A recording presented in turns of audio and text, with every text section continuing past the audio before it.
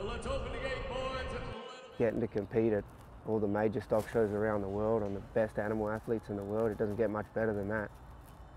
It's fast-paced and it's aggressive and it's athletic, and I don't actually know how many people they can fit inside NRG Stadium, but when you're down in the buck and chutes, you can really hear the roar of the crowd, and I mean that fires you up and gets the heart beating for sure. I'm a full-time professional cowboy. That's how I pay my bills and put a roof over my head and food on the table. So having these great opportunities to ride at these big rodeos is just such a blessing. It's crazy to think that I dreamt about this as a kid when I ran away from home, that I wanted to be a rodeo cowboy in America. I ran away from the city, so ever since I was a kid, I had this feeling from God that I needed to be with horses, and so I just ran to where they were. Ended up on a cattle station because I met some kids at a boarding school that I ended up at. Being able to make my dreams come true through hard work and determination and faith.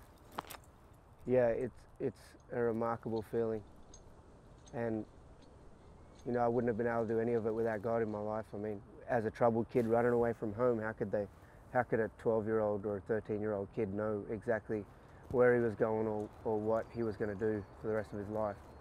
So there was somebody looking over me the whole time. Anything can happen, and yeah, it's feast or famine, so it's all up to you at the end of the day. To be the only Houston local rodeo athlete competing in the rodeo, man, it fires me up. It pumps me up. It's really exciting to be able to ride in front of a home crowd. I've got my whole church coming to watch me, and family and friends and fans and all the people I train and work out with at the Ironman clinic that I train out during the day. I'm pretty fired up about it. I'm looking forward to seeing all my friends and family out there and riding in front of a hometown crowd.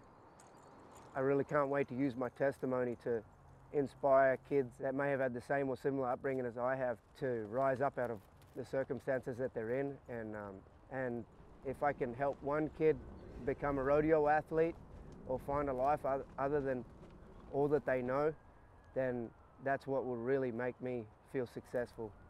That's more important to me than winning a gold buckle or winning $1 million.